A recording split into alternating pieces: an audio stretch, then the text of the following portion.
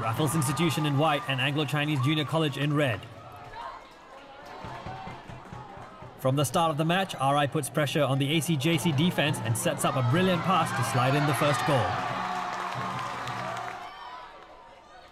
The ACJCians, unshaken by their early setback, tries to turn a long pass to level up, but failed. Looking dangerous in mid-court, RI attempts another goal. With 2 goals down, ACJC tries for a breakthrough but is denied by RI's tight defense. RI is swift in their counter-attack, and that translates into another goal. They go on to score yet another goal in open play from a well-worked move. ACJC tries to find a break in the wing, but all efforts are revoked by the determined RI players. RI teases the goalkeeper before sending the puck right into the corner of the net for their 5th goal.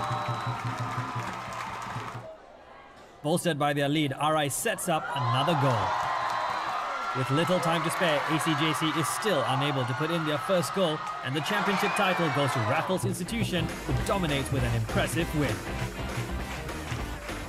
Definitely we feel very happy because after losing out on the championship last year by a small margin to Victoria JC, this year we really worked very hard, months of training. Before every match, we always say the same thing, no matter what.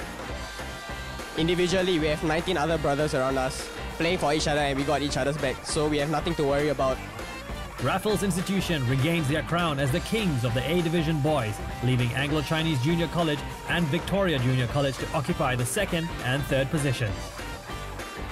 Over at the A Division girls title chase, Victoria Junior College takes home the gold, with Raffles Institution and Anglo-Chinese Junior College filling in the other 2 spots.